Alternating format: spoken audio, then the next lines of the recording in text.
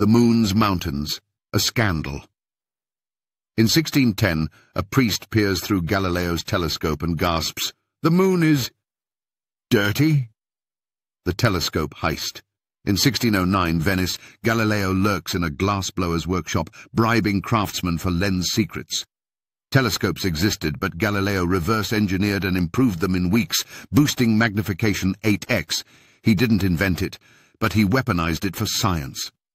When he demonstrated it to the Venetian Senate, they doubled his salary, then panicked when he turned it toward the heavens instead of enemy ships.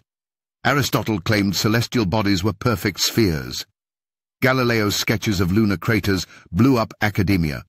Critics argued the imperfections were just glass flaws, until he proved shadows moved with the moon's phases.